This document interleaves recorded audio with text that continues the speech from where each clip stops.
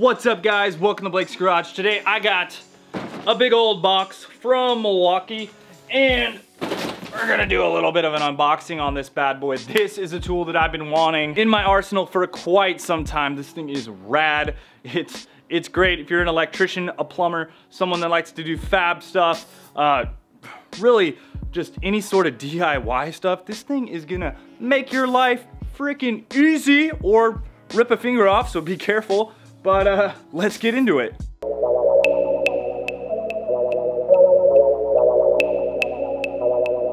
So we got a big old box here. We got, it's not a good enough knife. Oh yeah, a little bit of throwing knife action. Just a little cold steel one. Not bad.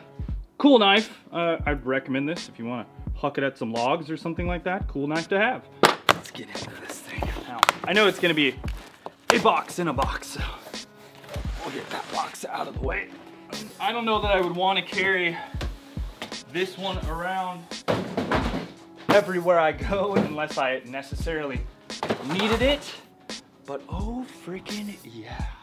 This is the bad boy. This is the M18 Fuel, the 2729-22 HD, meaning heavy duty, meaning big batteries, meaning awesome, meaning, well, the best. But like I said, you can get smaller versions of this. You don't have to get the huge battery, obviously the huge bigger amp hour battery with the 9 amp hour battery. Yeah, like this. You don't necessarily have to have that. You could get the one with the 5 amp hour battery if you want, which is plenty good, but you know, this one's gonna last a bit longer. 5 times longer to be exact. And this actually cuts faster than a corded bandsaw, has that legendary durability that we know, and this thing is rad. Okay, let's get into the box.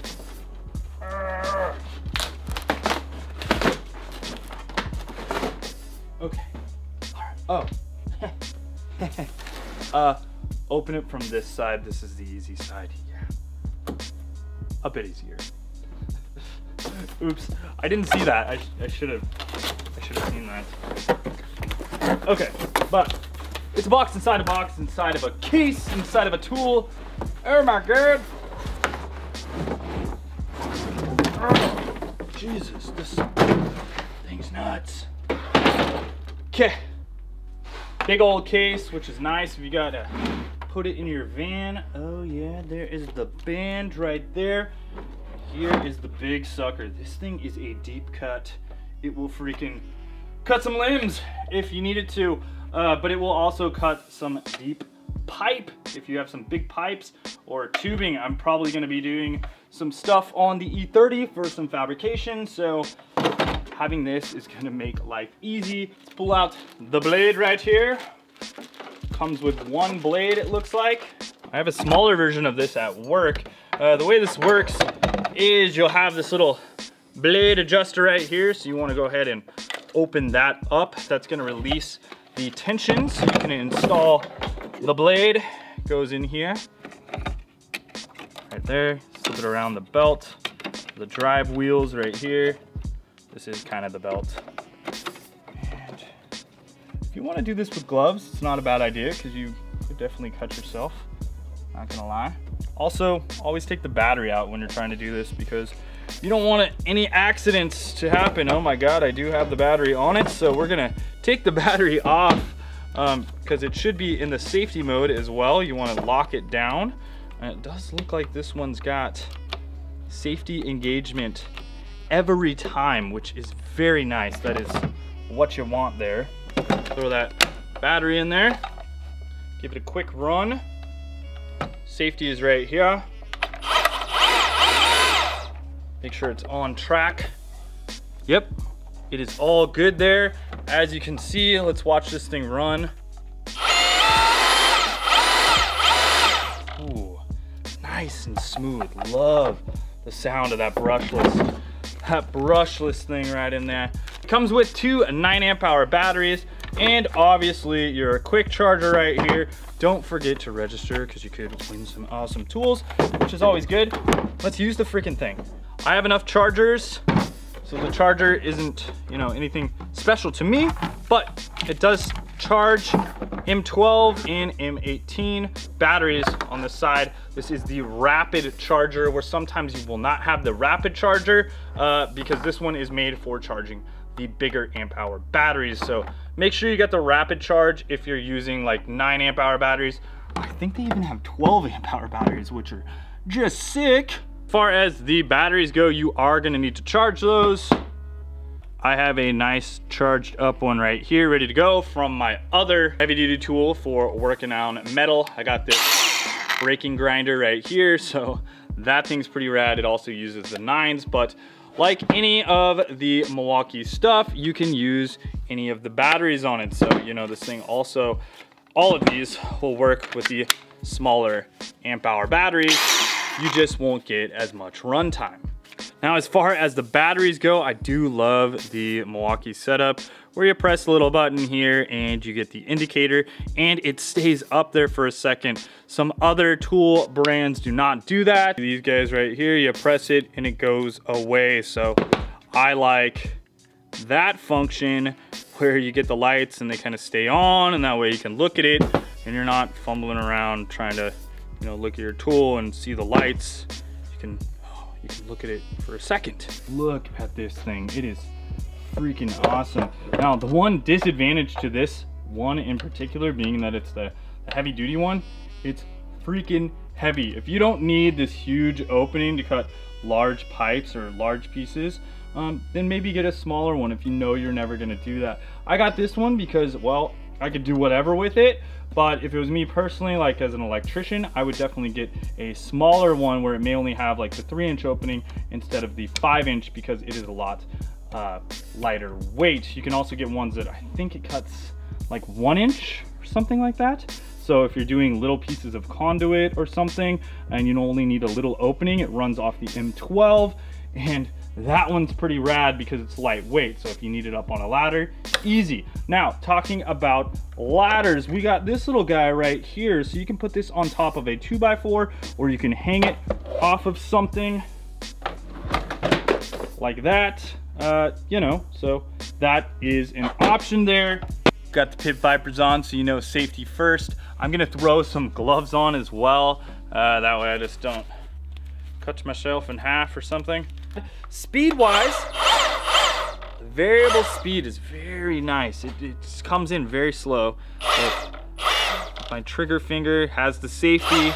It is ambidextrous, so you can use it on both sides, but look at that. That is rad. I really like it. So obviously don't do this when the thing is running, but you have this little area here that is adjustable. So if you need it to go out a little bit more, you can. That way you have some more leeway for this. I usually like to leave this out as it makes a little bit of a guard, but obviously never turn this thing on when you're not looking, because it'll chew up a finger in no time. Now, we are going to, we're gonna hit one of these guys. This right here is a oil filter. I've been needing to cut some in half because I'm gonna do a video on comparing oil filters coming up soon. So let's just chop this thing up real quick.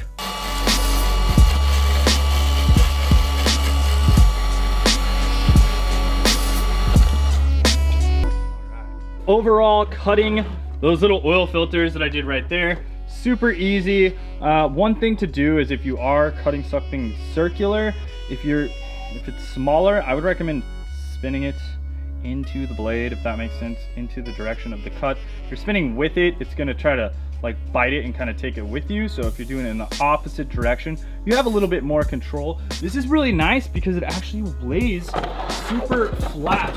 On this side, I don't know if I can turn it on this side. Let's try. Yeah, you can kind of turn it on there. You can kind of do it like that. It has a nice flat area. This is the control of the speed that I was talking about. I had it on 1.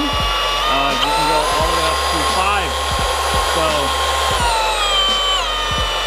So as far as control goes, that's right there. Let's cut something a little bit more heavy duty because that was just thin sheet metal. Dude, let's do it on 5, guys. Let's do it on 5. Okay, so that's slow. We're gonna do it on the high speed here.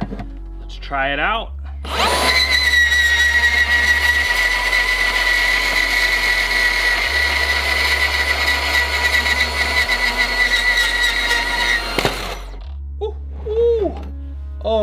making life so simple, so easy, super clean cut. I mean, if you need something that you're gonna just weld right away, if you're doing some sort of like pie cuts or something like that, I mean, look at that.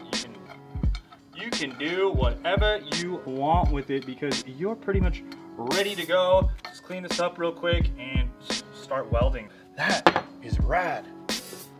So as far as a one-handed operation goes, you can do it, but this is really heavy, guys. It's no joke. Let's put it on the scale real quick so we can get an idea. 14.8 pounds.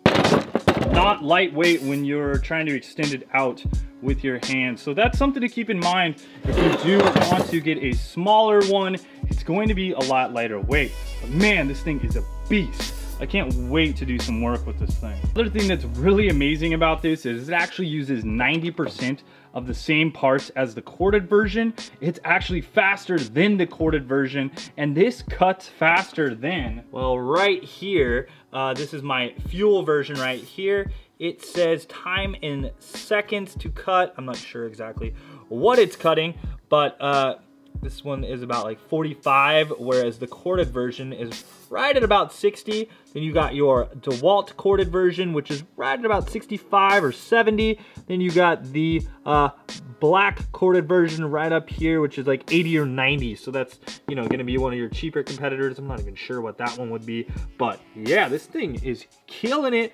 And as far as runtime goes, I guess as far as another competitor, you only got 2 bars there, and you got all these bars right here, so sweet. Thanks a ton for watching, guys. I hope you liked that little video. Hopefully I was able to kind of shorten it up for you, but man, this thing is gonna be sick. Got a bunch of projects coming up for the E30 and different things like that. We'll be doing some welding and stuff, and this is gonna make light and ease of chopping up little pieces of tube and that sort of stuff. So we will talk to you soon. Later, guys, and wrench on!